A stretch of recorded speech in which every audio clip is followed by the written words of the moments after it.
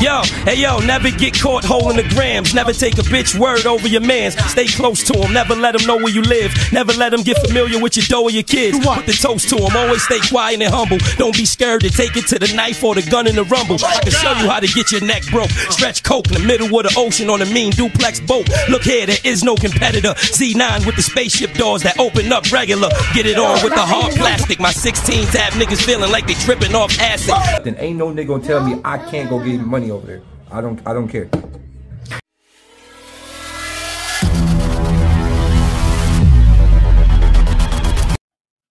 Shout out to SURREALMOOKIE, yo, no doubt.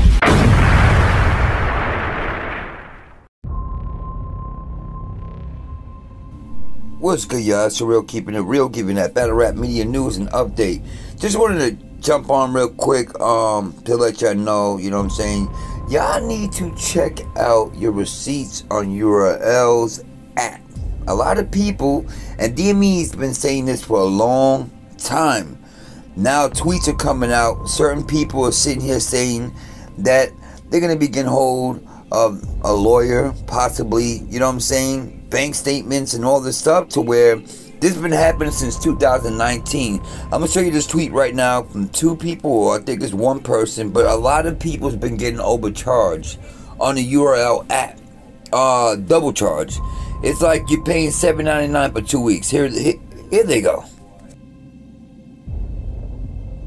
So here they go right here. Just pay attention to your bank statements, your payment, your cards and stuff like that, because it looks like they're charging every 2 weeks to me. $2.6, $2.17, you know what I'm saying? I remember they got me twice, and that's all it took. I'm off, you know what I'm saying? There's not more to it. That's why people are into the bootleg game. You know what I'm saying? $5. I don't know what they charge out here, but I know bootleg is where it's at, and that's what's hurting URL. Good business will get you far. Bad business, like always, is not going to get you nowhere. But just want to give everybody an update on this. This is crazy. This is something to talk about. And just look out, man, because something's always going down in battle rap. Still nothing from Easy. Of course, people are talking about this Joe Budden thing. I mean, it is what it is. Isn't Joe Budden Remy's best friend or something like that? Didn't they have a face-off over there? Hitman and Easy and stuff like that? Easy speaking crazy to Arsenal on the phone. Now, with Joe Budden speaking, that's still not confirmation for certain people. I mean, he's really close to Remy. Why is he talking about it? You get what I'm saying? It's enough proof out there for enough people to put it all together, man. It's enough. It's enough.